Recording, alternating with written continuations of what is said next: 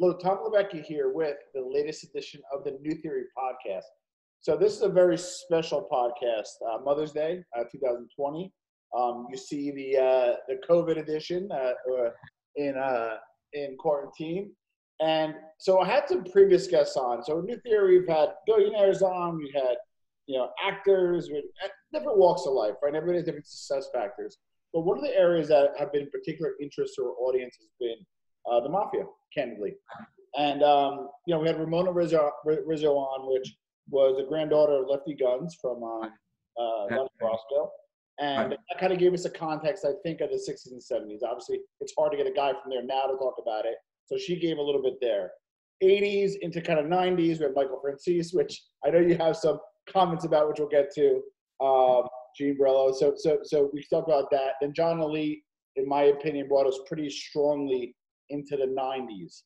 But whether it be informers or whether it be the media or whatever, after 9/11, it kind of falls off. That's where our next guest, Gene Borrello, comes in. Gene, welcome to New Theory Podcast. How you doing today? I'm good, man. Thank you for having me. All right. So that's the thing, right? So you are the real deal. There's not much. So we're going to talk about why that is. Is it good? Is it bad? And right. Before we start, tell us about your formative years, Tell us about your beginning and what made you growing up. Basically, coming up, I was a wild kid, and I was in the Italian community. So, like I said, majority of the time, the communities that we grew up in are all mafia influenced.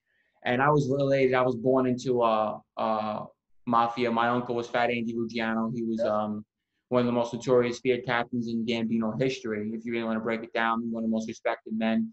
I had another cousin of mine that was associated with the Gambino family. He was killed. Like I said, it was all around me. All my friends were related. We all came up. So I was grabbed at a young age because of my capabilities and willingness to, use violence. And I really believed in that life, coming up. So that's how more or less I got into it. And it was about the money. Like I always say, I like the money, Yeah. So I want to talk about your core, though, because I want to show you progression. So did you grow up with your mom, your parents, your family? Who did you grow up with specifically, and how did they influence you prior to getting influenced by the mob? Okay, so basically I grew up with my mom and dad till I was like 8 years old. And then my dad, they divorced, and I kind of was raised by my mom, my grandparents. And my grandfather wasn't a mafia guy, but he was around them his whole life. His brother-in-law was Fat Andy, obviously, he hung out with all of them, but he never really got involved, more or less because he got locked up for hijacking, interstate hijacking, and his sister, my Aunt Jenny, which is Fat Andy's wife, told him, Andy, no, not my brother. He's not going in, not my brother. So after that, he wasn't allowed to do nothing no more. So Andy made sure he wasn't allowed to work no more. So he kind of drifted out of it, but he was always friendly with them, and he always taught me everything and about stuff, and I kind of learned a lot from him. That's a good woman. So did you grow up, right? So you obviously grew up into it in a sense, but did you grow up where it was normal? Everything was normal, kind of like the mob life and the nice stuff and all that, kind of good and bad with it, right? And then the real world was kind of weird, or did you grow up kind of like a semi-normal kid, and then you saw the trappings of the mob, and it kind of lured you in? What was that? Like I said, growing up, we didn't believe in calling 911. We're only allowed to dial it. That's not in our cult. It's just we weren't allowed. The cops to us were the enemies. We hated them, especially FBI. The cops, that was always known that, all our friends' fathers were in jail or who's dead. So we just didn't believe in cops or anything of that nature. So the regular civilians to us were just different. You know what I mean? If you said call the cops in front of us, like, what the fuck you said? That's the way we were, So I was pretty much raised as don't call cops, don't. But was it like, hey, Uncle Andy's going away for vacation, the Italian vacation, or was it real deal? Listen, he's in jail. Well, he's been in jail before I was born, and then he came home in '96, and we were with him all the time, and then he passed away in '99. But his son, Anthony, his oldest son, Anthony, who he always was in and out of jail too, and he's my mother's first cousin. And then his son was is my cousin. We were like best friends, so we were always together. And Anthony, kind of always told, we kind of like look up to him. and he was a mafia guy also. Got it. So it was always around us. So this brings you to the late '90s, right? Pretty much. Right. Okay, and you're what, 18 years old-ish, or what? Roughly. In the late 90s, I'm about 16 years old. Right.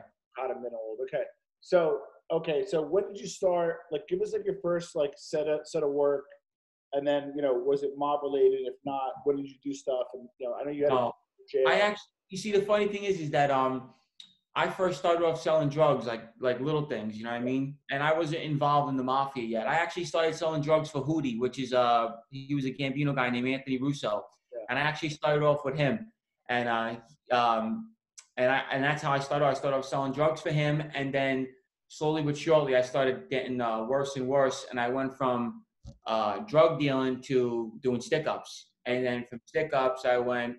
That's after I got noticed with the violence. That's when they kind of took a notice of me, and they grabbed me. So because I want to appreciate this, and I'm going to give you, we talked a little bit, and we had some people on, and just being from New Jersey and being Italian, you're going to run across people in your life. It's the reality of it.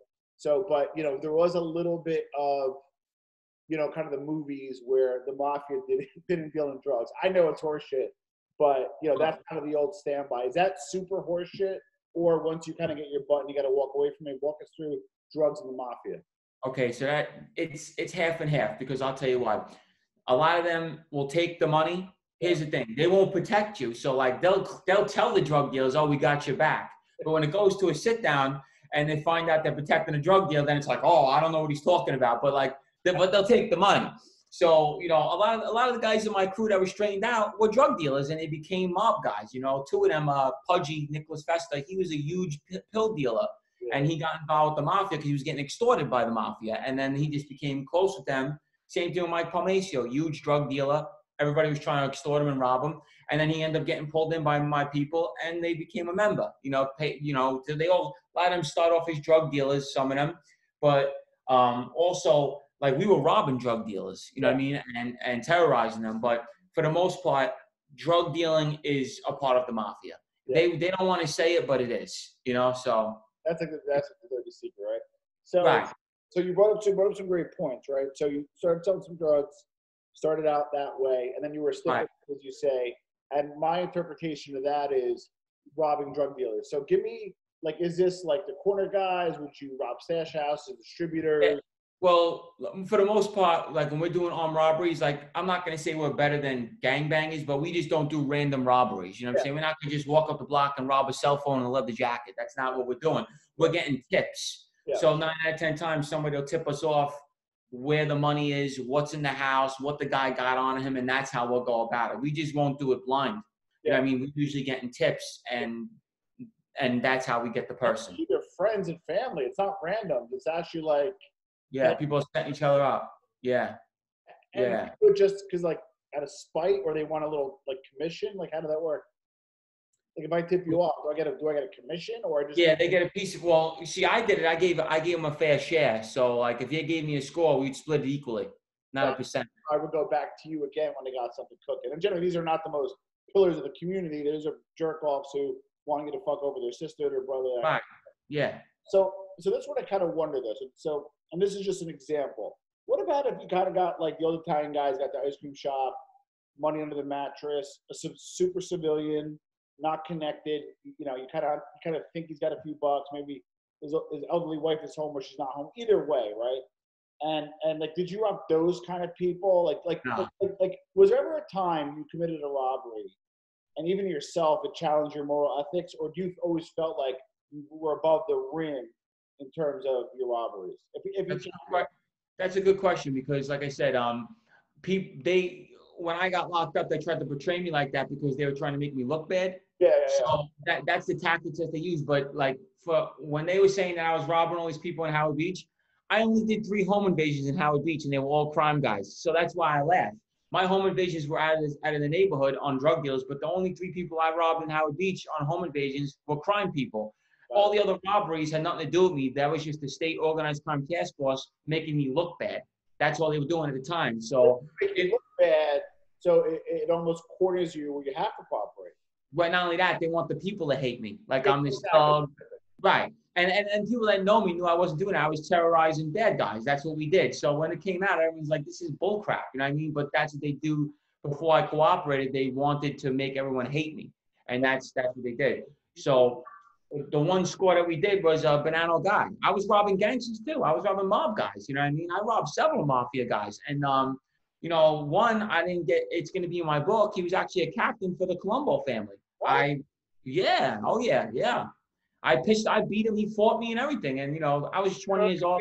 We got to isolate this. I know it's going to be your book, but so give me, somebody calls you up. Like, how did it start?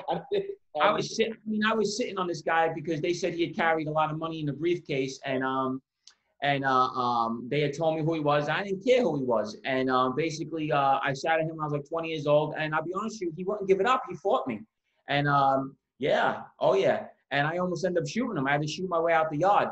But we'll get into that. It's in my book. It's a good story. And like I said, I didn't care. I had no regards. You know, if you were a gangster or not. You know, I didn't care who you were. You know, if I thought you had the money, you know, as a bad guy, I was coming to get you. But wow. Okay, can't wait to read about that. But there had to been a time or two that you robbed somebody. I mean, we know this. I grew up, in New Jersey. Everybody knows somebody. You know who I am. All that bullshit. But once in a while, you come across, somebody who is serious, right?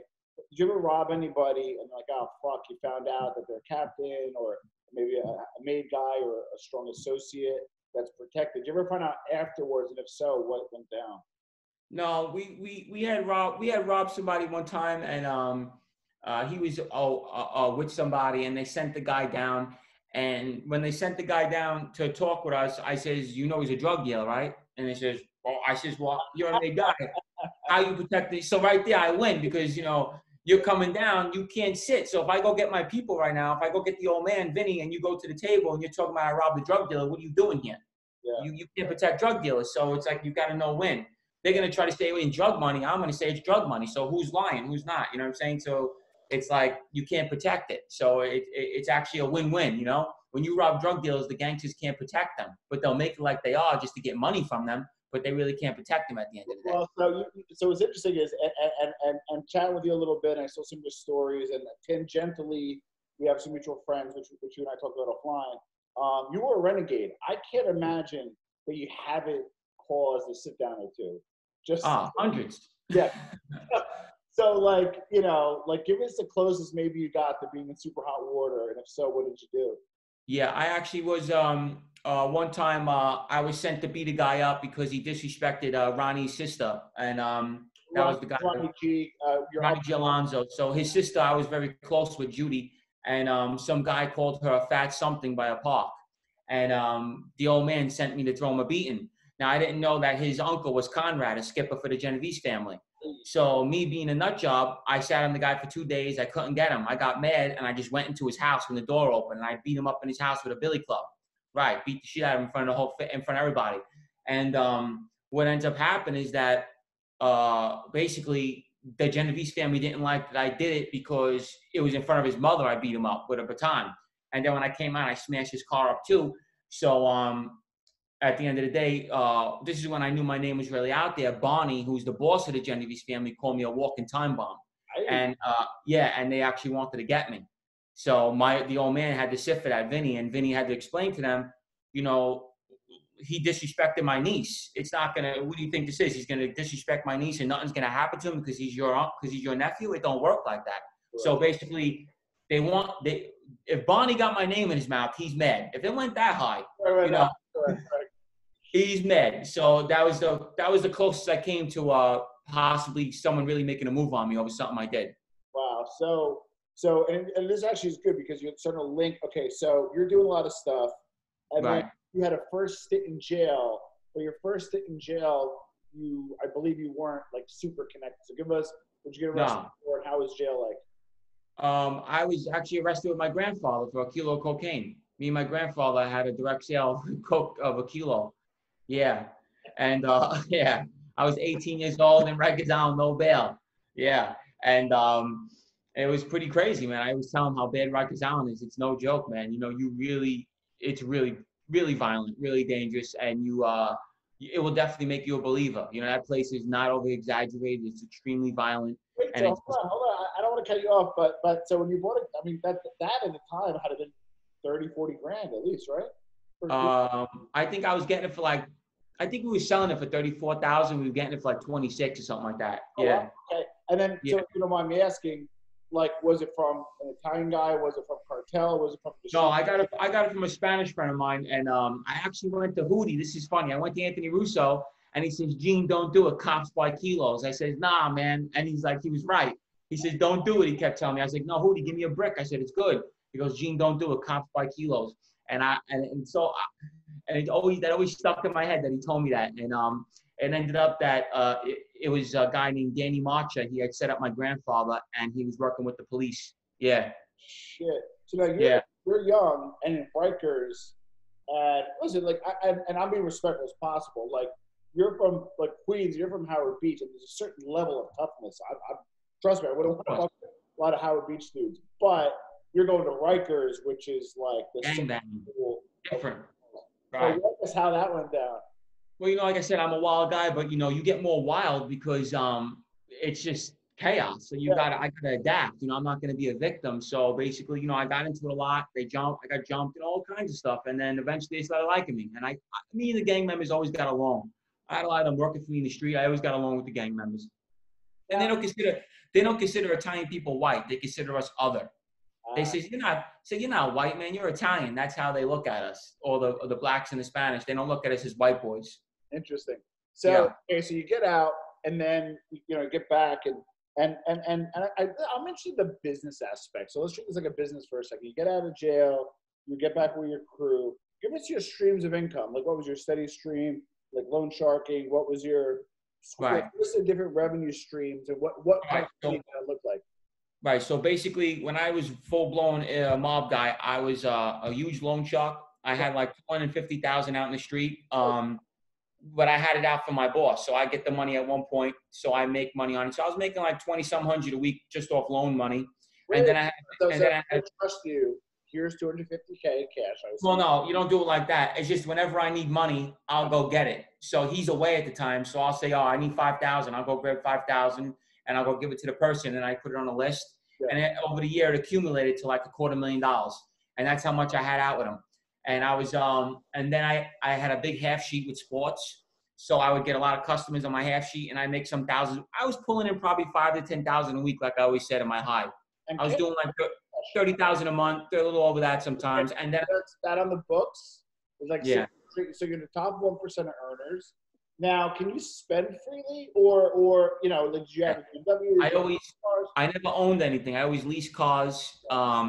All my, I lived in a regular apartment. I didn't have a big house, none of that stuff. And that's how I did it. I was a party guy, so I would go out a lot, and I like nice clothes. I go shopping every day and jewelry, and that's how I was. I just lived like it was never going to end. So that was like in Manhattan. Was that still like the Limelight Palladium days, or those days were done? Like, where did you go out? No, I was going more like Long Island clubs, or we go to the city a lot, or I go to Greenhouse, or I go to 1-0, spots like that.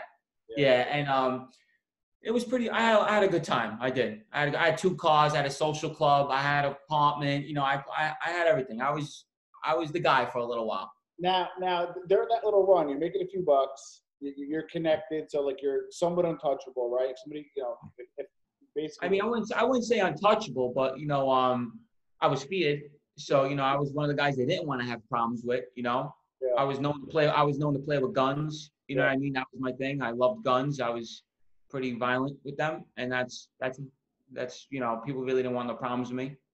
Now, John Ali, who you partner with on your show, we'll talk about a little later, is he broke it down where generally you're a hitter, which is your muscle, or you're an earner, and he was a very few that was both.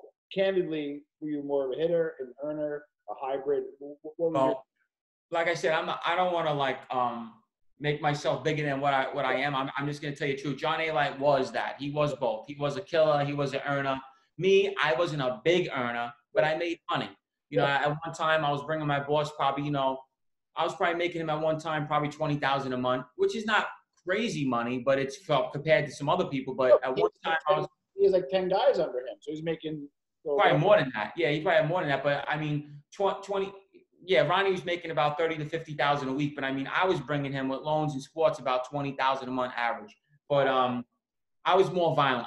My thing was more. I was a violent guy. That's what my role mostly was for him. I did go with money, but I wasn't a multimillionaire. But my thing was more of henchman. You know. Got it. Right. Now, I don't know if you would even know this, but were you close to becoming a made member? Like, Yeah. like were you I groomed? was actually supposed to go in 2012, Okay. but I didn't because Ronnie G said he wanted to be there because he was in jail. And then when he came home in 2013, Vinny was trying to put me in, and then he said that, oh, Ronnie told him, oh, we got to wait because I don't want Gene to go on my list because then he can't hang out with me. So I'm with the guy every day. So when I become a member, I go on his list. He's on federal parole, and I can never go near him again. See, if I'm not a member, he could pull it off, or I could still hang out with him all the time. The government knows once you get your. Is it a government thing? The day. They know the day of. What? Literally. Yeah. I don't know how. They do. Yeah. They literally know the day of. It's crazy. So much for secret society. All right. So Right. so for whatever reason he held that maybe political. Now what happens there? Like so what does it mean? And this is why I wanted to have you on for many reasons. But what does it mean? And give me the good and the bad. What does it mean to be a made member today? Like if you became made, what does it really mean? Where is it? Nowadays, back in the 80s and 70s, it meant something. Nowadays, it means nothing. Yeah. Basically, I wanted it because I felt like I deserved it, and I felt like, everyone else felt I deserved it. People used to come up to me and thought I was straightened out, and they'd be like, "You're not done yet?" And I says, "No." He goes, "What the hell?" He goes, "All these other guys are in, you're not?" He goes, "Yeah." But how's that? You do everything. I says, "That's the way the cards fall, But nowadays it means absolutely nothing. We have guys that are getting straightened out now that I could tell you that never did anything in their lives. Nothing. Legitimately nothing. So it really means nothing anymore. It's just a title, and you basically have your own crew, but it's really not good to be made because then you have mandatory kickups. Yeah. You have to follow a lot more rules, Yeah. and it's actually better not to be a member, to be honest with you. Now it's interesting because I want to wear your hat at the time. So let's just say, sake of argument, I'm a jerk off, I'm a nobody, and then maybe because my uncle or whatever, I get my button. It dilutes it for you and makes it not as important because you kind of had protection anyway. Right. So yeah, go ahead.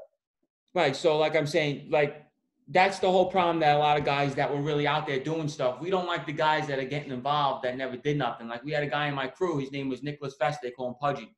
And like I said, I was good friends with him, but the kid was literally getting robbed all the time, abused. I mean, he gave Ronnie $10,000 a week, so Ronnie loved him. So Ronnie would tell me to protect him like he's his son. All right. So the kid was literally a victim. And they ended up making him because they felt like they had to. After so many years of him paying, he'd never been into a fight. He's never swung his arm. He's never shot nobody. He's never killed nobody. He's never robbed nobody. He's never done nothing except for give Ronnie money. That's all he's done in his life. So, and people actually used to make fun of him. You know what I'm saying? He was known as a joke. He's 75% Irish, 25% Italian. Yeah. His last name's just Italian. He's mostly Irish. So it's it don't matter no more. They just put in whoever, just to fill slots. So, yeah. All right. So, and I'm just going to give you my understanding, just again, talking to John Lead and so forth. The Bonannos got really kind of screwed up a while ago. Keep it simple. I guess there was a commission or whatever, kind of got removed.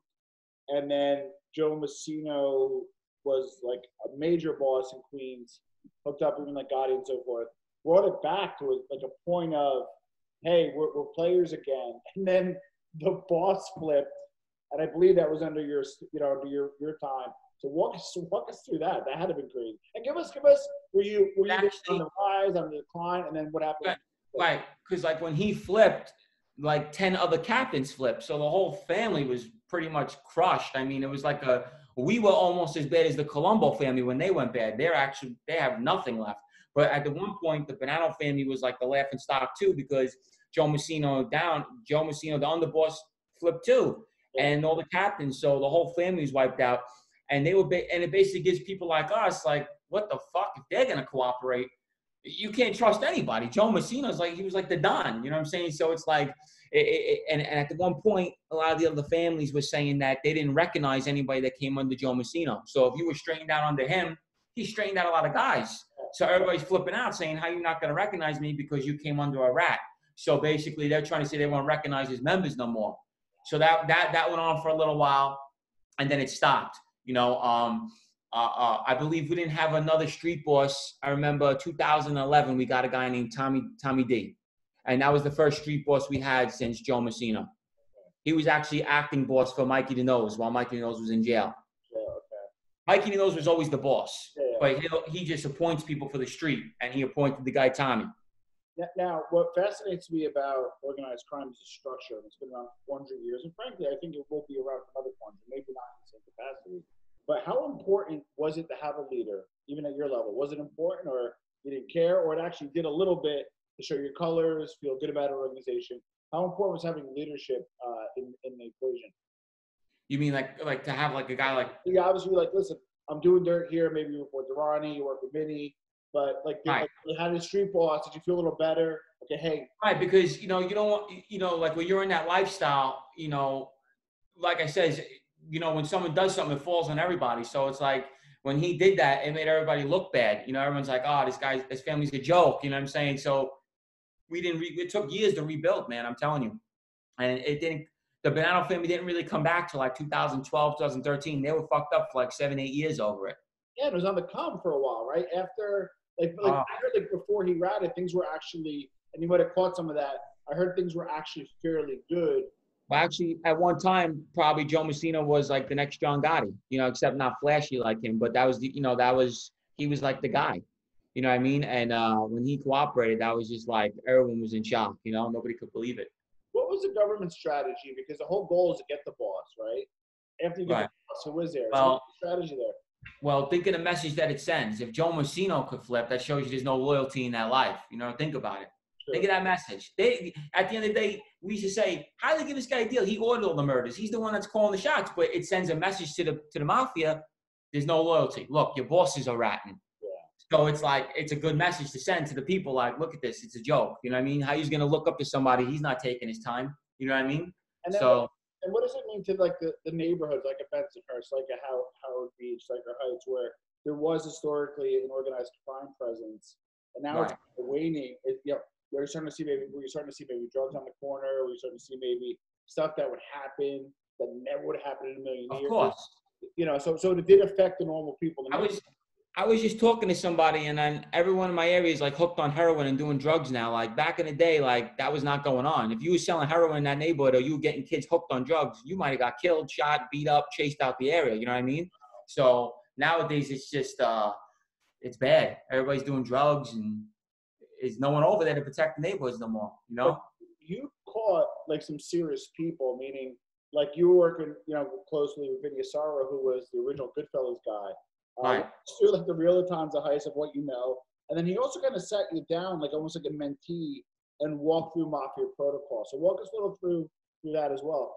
Well, he would always teach me things, and like I said, he knew I was gonna be. He wanted me to become a member, and I was really close with Vinny. And the only reason why I got so close with him is because when Ronnie was in jail, he told me to report to Vinny while he was gone. Yeah. So I would work with Vinny a lot, but Vinny took a liking to me because I rob. I shoot, I'm like him. I'm violent. That's what he likes. He likes real street guys. So, so it was basically, he knew he could send me to do whatever. I would do it. And that's how he started showing me the rules and breaking down everything to me and making me learn everything. Like Ronnie taught me a lot also, but Vinny taught me. Remember, Vinny was a captain on the committee, and Vinny was supposed to be the boss several times. He just didn't want it. Yeah. So he goes back to the 50s. So there's nothing you could really tell that man. What are some of those rules, Gene? Just out of curiosity. I mean, like as far as membership, a friend can never put her hands on another friend. You can't introduce yourself as a made member. You can't go up to somebody and say, hey, I'm a made guy. To another guy, you have to be introduced. There's a lot of politics with this stuff. He was just teaching me everything. Once you put a joker poker machine in someone's social club, and it's from the Bonanno family, it can never be another family's social club ever. Oh shit. Yeah, so there's a lot of things you got to learn, like, just a lot of politics and a lot of stuff. Any mafia family, like I said, it's certain rules you have to go by, and he was just teaching me a lot of things, you know. Interesting. So Never sleep with another made man's wife, you know. Never, a lot of things. got it. So just to filter correctly, Bonanno's kind of got beat up, obviously, because of Messino. Colombo's, we know, like the war and that kind of stuff. As I understand, though, the Gambinos kind of resurrected a little bit because a lot of Sicilians came over. There was a big Sicilian faction, big into heroin, big money makers. So, like, I know, like, Howard Beach has historically been a breeding ground, more the Gottis, I know, but a breeding ground for the Gambinos. So, like, the Gambinos, as far as you're concerned, were they legit, or they're still kind of scrambling as well during your time? I mean, like I said, they're legit, but they have a lot of cooperators too. And I think for the most part, all the mafia is falling apart. The only one family that's still kind of good is the Genovese family. They're the only one, and pretty soon they'll be falling apart. But like I said, they don't have no violence, so they really ain't facing no time. So like when you don't do violent crimes, nobody's really cooperating over 5 years. I'm going to be honest with you. When you're doing the crimes I'm doing, you're getting 40, 50, 60 years. You don't know where someone's going to be at in their life. You don't know what they're going to do. Well, so you're an intelligent guy. You navigate the system, and this is conversation not for 2020. It's probably been a navigation since the conversation since the 30s. Heritage, Luciano, Genovese, and grew. And there's like, I suppose, like, they don't even know how many members, and members don't even know who other, like, they did it right. And I'm not justifying organized crime. I'm not saying good people, but what I'm saying is they did it right in the context of they survived and they're doing well, right? And you have maybe living off reputation, so they're the mafia, so I'm scared. Well, I'll give you a perfect example. For instance, like a guy like John Gotti Jr., right? We're going to a perfect example. He cooperated with the federal agents. Right. Now he refuses to admit it. That he says he sat with them. Let me break it down to you. And I'm not trying to target him. I really didn't know him like that. I knew his family members very well. He claims that he's not a cooperator, but he sat with the feds. It's proven that he sat with them. He admitted that he sat with them, but he said he told them all lies. Now, in our world, right? Yeah. Now, on the street, once you agree to sit with them, you're considered a rat. That's one. Sure. Two, God forbid you talk to them in any way, shape, or form. That's a death sentence. So what he's saying is so ridiculous. You're going to sit here and say you're not a cooperator because nobody got arrested, but you tried to get people arrested. So it's like, you're not making no sense. That's why I just say keep it real and say what you are. He lived off his father's name. He never did nothing without Johnny A. Light. That's the one who did all his dirt. Yeah. So it's like, that's another thing. You get people that live off the names of their fathers, and they'll try to play the role, but they really have no business being there. Same thing. Yeah. Same thing with Michael Francis. Who I don't know the guy. I knew his nephew. I had an altercation with one of his nephews, but the guy only talks about a gas scam. Now, I understand, he was a capo regime, whatever he calls himself, or this stupid shit, or whatever, these movie lines he uses. He only was in the mafia because of his father. Without his father, like I said, he'd be working in a gas station. So literally working in a gas station, not scamming a gas station. So it's like, that's all I have to say. You're right. They live off these names, and it goes back generations, and they really have no business in that life. So the mafia right now, it's tarnished pretty much. The 5 families in New York is pretty much, it's dead. That's my question. Now I actually want to ask about other groups, because you're also interesting because just like John A. Light, you knew a lot of different people. So if for the most part, and again, this is conversation for 2020. It's been years. If Genovese has been strong, right? Why didn't the other 4 groups operate like that? Like I don't get it.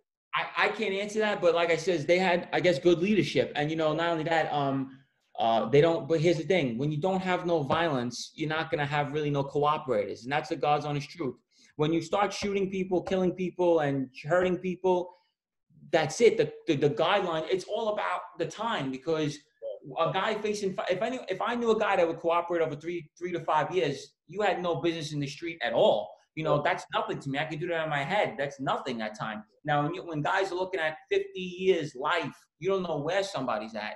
Sure. So that's why the Genovese family, they get a 50-man indictment. There isn't one assault on it. It's just all loan sharking, sports, and bullshit. So nobody's really cooperating, But with the other families, it's violence. And then that's everybody just starts, nobody wants to die in jail. That's the truth.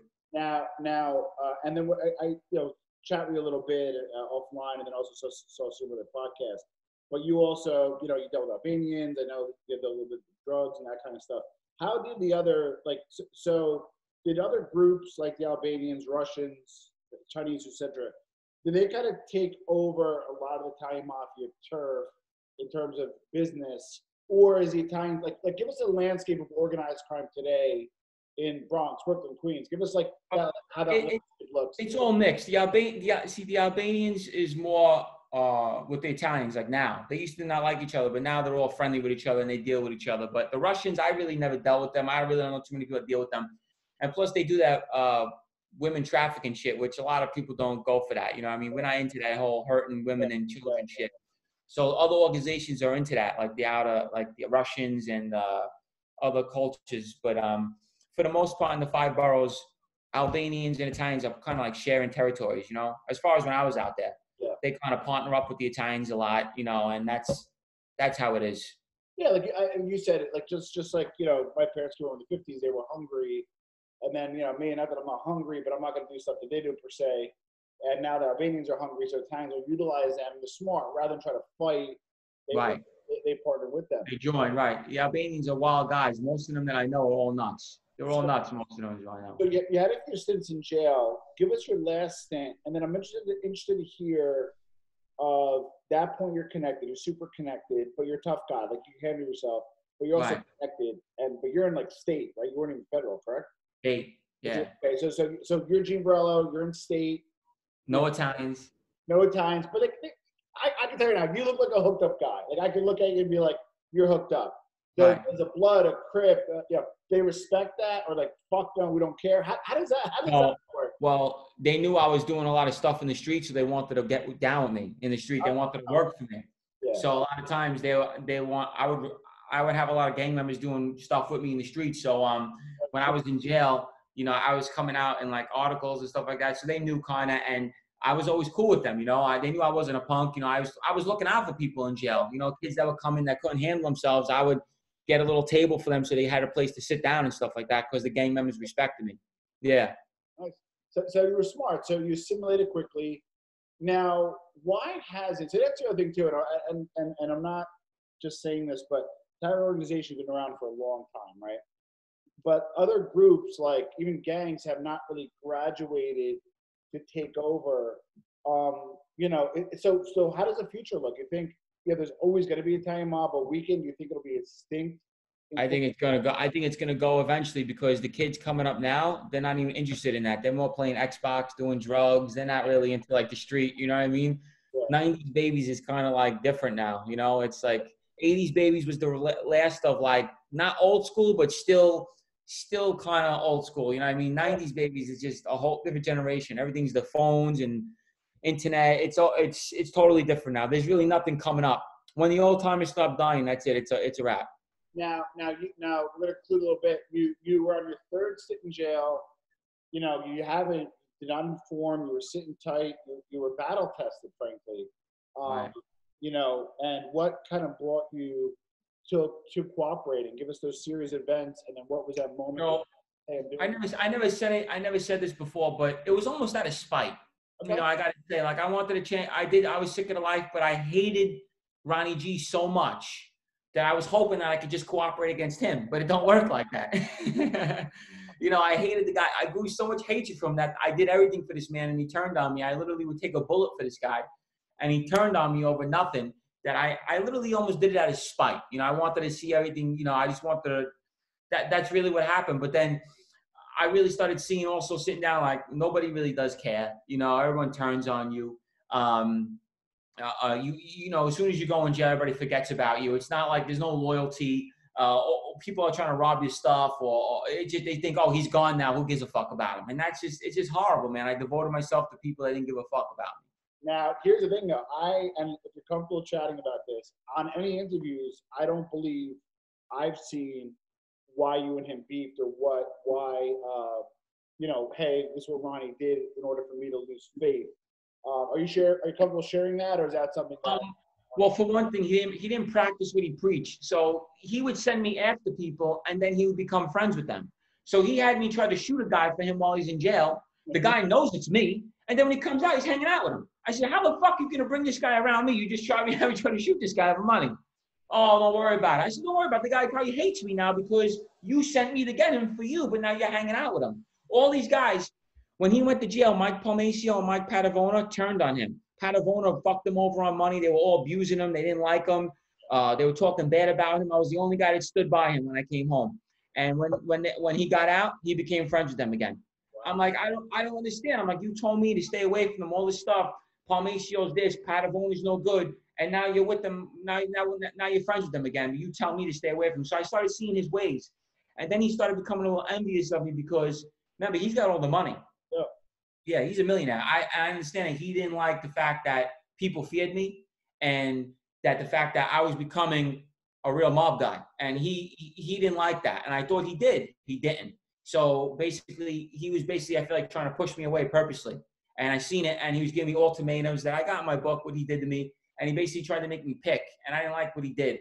And then he started talking down to me in front of people and trying to belittle me all of a sudden. And he's supposed to be like my guy. And I ultimately robbed him for like $300,000, and I went to Florida. That's the truth. And I declared war on him. Yeah. Yeah. With $300K and bolted to Florida? Well, $250,000 in loan money that he didn't know where it was. I had his list. I fucked him on it. 250 G's. Well, hey, I'm here. Whoa, this is a biggie.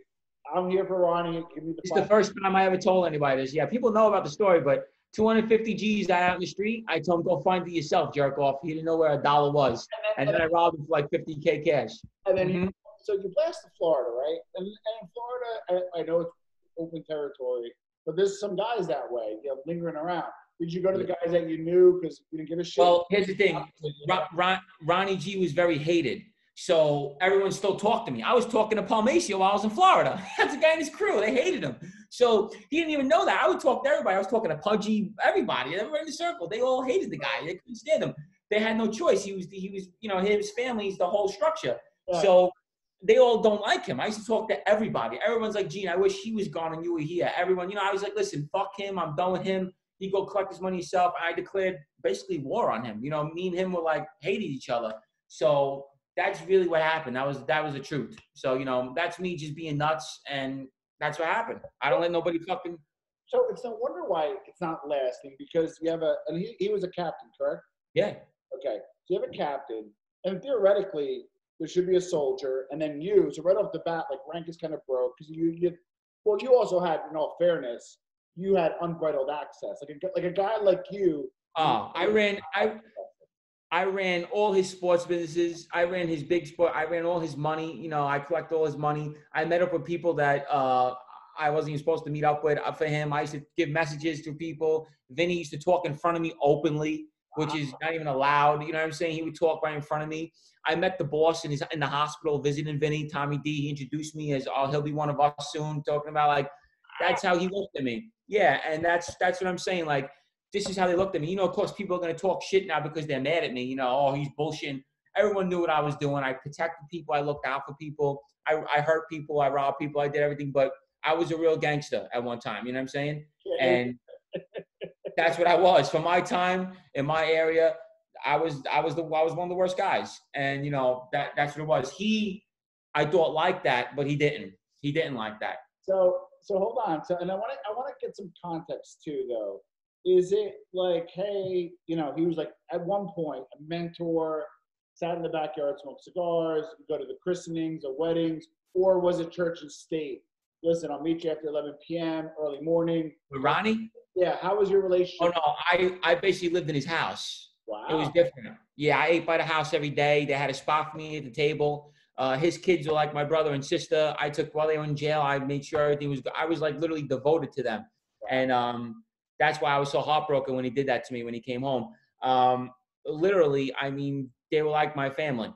Wow. Like I was with them 24/7. So, and the funny thing is that everyone thought like I'm the one that cooperated first. No, people know now. They had a guy wearing a wire in their crew. They didn't even know. One of his best friends wore a wire on them for 3 years. So it's like nobody knew nothing. Nobody knew this. You know what I'm saying? So, and then you have multiple other guys that were cooperating on the case. I was actually the last guy to cooperate, and nobody knew that. but they made me as the poster boy, which I'm not justifying. I still cooperated, but I was like the last guy on the case. They already had the case built for years. So it's like, you know, they all were blaming me. And then when it all came out and he seen his best friend was on the internet wearing a wire, he felt so stupid. You know what I'm saying? So this is what happened. Everyone hated him, you know, so. And bad leadership. No, so it's like, this isn't just like a mob.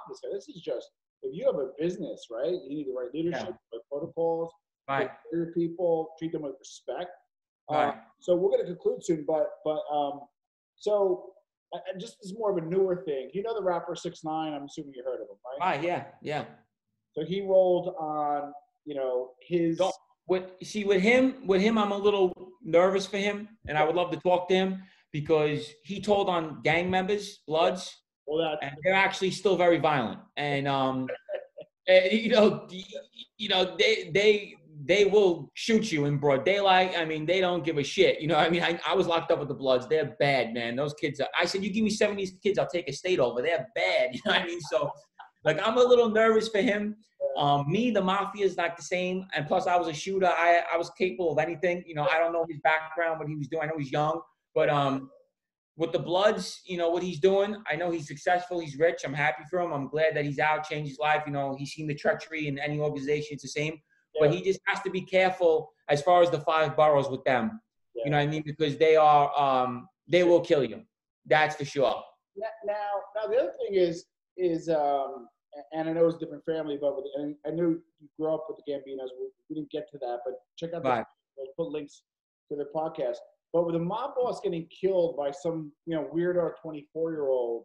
Right. Now, I get both sides, and I want to understand. Like, to me, I always think that the fact that this kid is still in jail, like alive, or his family's still alive, you got to remember there's a whole Sicilian undertone. Well, they'll wipe over there. They'll wipe out your whole family, right? Right, and they don't do that over here. Yeah. So like, what's gonna happen to that kid? That kid's family? Nothing, and they'll never bother the family. Maybe they'll blow the cars up, do something like that, just to get, you know, something like that. I can see because like Ronnie had me blow up a witness's brother's car, stuff like that. You know, so I've done stuff like that, but not like actually hurt the person. But he had me set cars on fire that people were cooperating against him on his case, and his first case. And but you're not supposed to go after the family. You can't hurt no innocent people, women, children. So they would never sanction that. They would never order that. You might get someone to do like a rogue maniac boss that might say, do it on the low, sneak them, you know, something like that, because you're not supposed to, but just get them, sneak them. Don't let no one know that we did it. It won't be sanctioned. So they'll sneak, right. They'll make it look like something random. But that kid, if he don't go to the feds and with his Mafia guys, he'll be fine. No one's going to bother him in Jersey. You know what I'm saying? No one's really out there. You know what I'm saying? In a state jail, wherever he is, no one's going to bother him over there. He goes to the feds. No, he'll get dealt with. Interesting.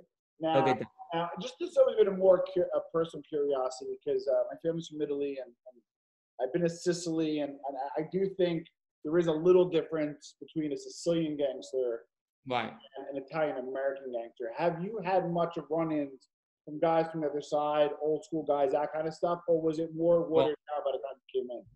We actually don't like the zips. That's what we call them, zips. Oh, wow. We can't stand them. We call them grease balls. We don't like them. We really don't. We can't stand them. They're around. We have them in our crew, like around us, but we don't like them. They're just different than us. You know what I'm saying? So we really didn't get along with them over here. Or at least I didn't. You know, they always like to have their little coffee shops and their little, you know, that stuff like that. We want card places. They're just more like cartoon characters. They wear like the whole suit still. You know, it's like a joke.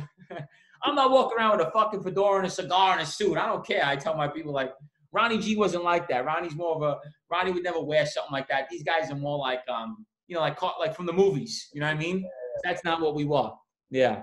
Wow. Now, we're going to wrap up soon, but I just have one or two more. So give me one or two gangsters to this day that you came across that you still respect. Like, no matter what, like, listen, Tom, I call it like it is. These one or two people were the real deal. Who were they and why? In my time? Yeah. I mean, like guys that I personally met or just know? Vinny Asaro. Vinny Asaro.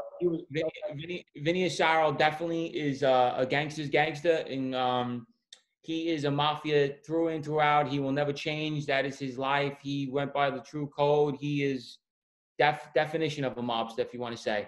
Did he mess up? Did he break a lot of rules? He did, but he was a real gangster. Another one that I personally met that I would say, no joke, serious guy in my time, I would have to go with, I didn't personally know him. I'm trying to think. I'll give you another good one. Because a lot of the guys are younger, and they're not really like notorious. Nicky Carrazzo. Oh, yeah? Yeah. Nicky Carrazzo. I met him maybe once or twice, but I'm saying he's a real serious another mobster. He worked under my Uncle Andy. He was, I could say he's definitely a definition of a gangster also. Now, conversely, give me one person who just like, maybe publicly, it could be a little or before your time or during your time, who was a big name that was in the papers, but behind the scenes was like a joke, in your opinion? This may be John Jr. Was that? John Gotti Jr. Okay. Wow. Okay. Wow.